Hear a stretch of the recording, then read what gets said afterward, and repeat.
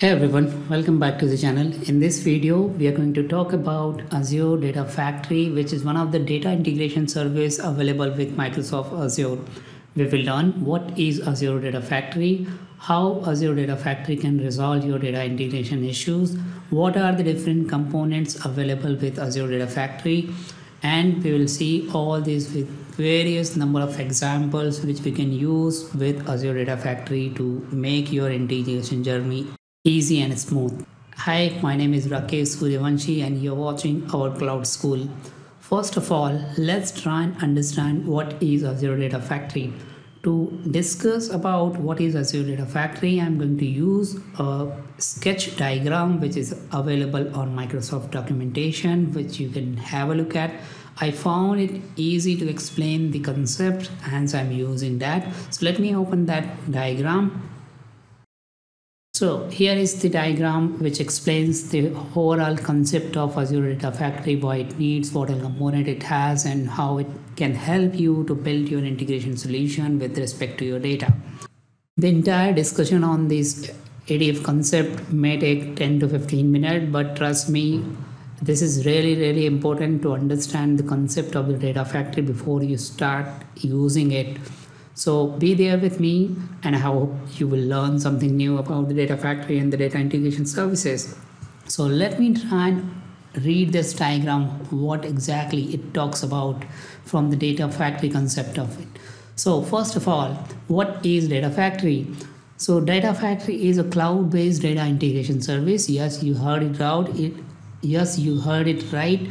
It is a data integration service. It's not a normal just integration service like Logic App, Azure API Management or Azure Function. It is a service which is working on your data or your organization's data which you would like to move or transform. So what it does, it provides the orchestration on your data which can help to move and transform the data, and it does with the variety of diverse set of database available in the market. For example, your data could be a non-structured, structured, semi-structured data which is there on the variety of different sources such as MS SQL, MySQL, pSQL, Cosmos DB, a storage account, and there could be many storage options. So you have an option with Data Factory to move and transform the data from this variety of data sources at a massive scale. So no matter how large your data is, Data Factory would be able to help you to transform and move your data at a rapid pace between the cloud, outside the cloud as well. I hope that makes a bit of clarity about the Data Factory as in concept. If it does not, then let's have a discussion about why the Azure Data Factory is needed. To discuss the concept of why the Azure Data Factory is needed, let's first of all understand the data integration challenge. Consider that you have an organization you are working with who is dealing with a big data. Yes, you heard it right, big data. A data which is big in size, but also a data which is diverse in the form of relational data, non-relational data, structured data, raw data, and data which is coming from variety of different sources, a variety of different shapes and forms. So all those sort of data which your company is dealing with it. Now what they want is they want to perform the analysis on the data so that they can improve the business, they can improve the productivity of the product which they are dealing with it. So this entire transformation and analysis journey requires two phases. First is the data movement and then data transformation. So your operation team within the organization may be interested in the data ingestion, which is data movement. But how do we do that? So data movement so that they can perform the further transformation and the analysis on that data.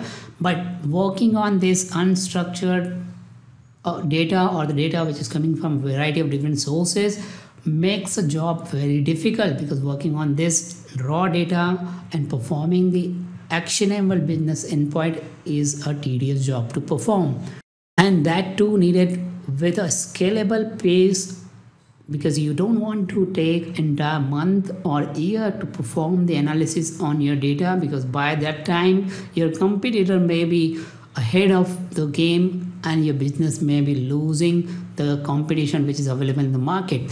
So in a summary, your data integration challenge has two type of issues. First is how do you move the data which is coming from different sources, how do you transform that data, and then finally how do you analyze the data which is being available from those sources. That's the integration solution. Now if you found this concept difficult to understand, let's try and understand with the help of one scenario. Let's say the big data organization which I mentioned is the organization which is basically developing certain number of gaming application, and these gaming applications are used by millions of application user across the different countries across the globe. Now your organization has petabytes of data for the gaming applications which are being generated by those millions of users. Now your application or your organization wants some application insights to perform on the customer data or the gaming data. For an example, what are users gaming preference, when that particular game is being used most, what are the critical phases users are more interested in, all those sort of things basically, so that they can come across with a business strategy to keep their product competitive in the market. Now there could be a different uses of having this data. For an example, this data can be used to develop new feature, improve the player's experience for the game perspective, of course to upsell and cross-sell and diverse growth for the business as well. Now the question is, what do I need to do? Well, basically you need the data to collect first of all, and the data could be on the on-premise or it could be on a different cloud provider or within the cloud on the different sources. You first of all need to be collecting the data and then performing the analysis on the data. What exactly your team needs to do? First, they need to collect the data from the different sources. They need to process the data to transform it in the phase or in a particular structure in which it is needed.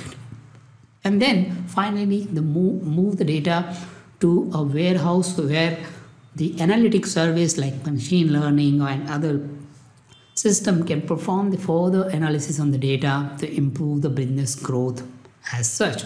So that's the scenario. I hope that scenario is making sense. Now the question is how ADF is helping these scenarios to meet the goal. Well, ADF is a set of interconnected system that can give you end-to-end data integration platform which is needed by your data engineers. How does it do? So ADF has various number of connectors. With the help of those connectors, you can connect to the various data sources and collect. And once you connect the data, you have the different collection option. For example, you have the different number of activities such as the copy activity, which you can use along with those connectors to copy the data from the source location and then perform the further action like moving the data from to the destination location. Or you may want to transform the data which is moving by the copy activity. So you have various number of transformation activities also available. For example, the transformation could be the collecting the data for the actions to perform the aggregation, filter, cleaning up, and that too all possible with Azure Data Factory on a UI based form. So you do not have to write any code as such. Everything, all the data flow or the actions which you are setting up, it is done through the user interface. Now once you set up this entire collection, movement and transformation which is combining together called as a pipeline, once you set up that pipeline, you may want to transform this entire pipeline journey to various environment, and that is where there is a need of integrated a continuous integration and continuous development strategy required? Well, the good thing is with ADF you can have the CI/CD setup, which means that whatever action we are performing on Azure Data Factory as an UI, as in workflow, that entire workflow can be checked in as in source code into your GitHub or Azure DevOps Git repository, and that as the code is checked into the repository, you can smoothly move your changes from one environment, one subscription to another subscription without having any issues as such. Now, once your changes are developed, published to the various environment, the last thing you might need is you may want to monitor your pipeline changes. When the pipeline is running, your ADF pipelines are running, it may be success, it may be fail, it may not be generating some desired output. So all those kind of actions require some level of monitoring. Yes, you do. So in that case, to perform that monitoring action, your Azure AD is very well connected with your Azure monitoring sections, which you can make use of it to monitor all your data factory actions and see how the overall execution flow of your data factory pipeline looks like. Is it failing, passing? If it is failing, what kind of alert you want to raise, and all those sort of things. That's it. That's how the Azure Data Factory is going to help you. Now that sounds well, but let's talk about the data integration pattern and see if that patterns will be managed by the Azure Data Factory. So at a high level, we have two different type of Azure data integration. We have two type of data integration pattern. One is ETL, which is extract, transform and load. Extracting means connecting to the source data and copying the data to a central location. Transforming means processing on the data, transforming it, making it the data to the required format, and then loading it, move the data to a warehouse or the analytical engine so that the business insight can be performed on that particular data. Apart from this ETL type of integration, you also have ELT type of integration, which is extract, load and then transform, which means that here you extract the data and then raw data itself is loaded onto a centralized location, and then afterwards the data transformation is being performed. All that to be possible with EDF, and all that to be possible with ADF. Azure Data Factory, I mentioned that it provides a code-free ETL service. What do I mean by that is you have option to define all your integrations with the help of UI. You have a canvas, you have a workflow UI in which you can drag and drop various number of actions, data flows, pipelines, and define your integration journey smoothly. Yes, you have the option to create a hand-coded transformation using the Azure Compute resources. But why do you need that?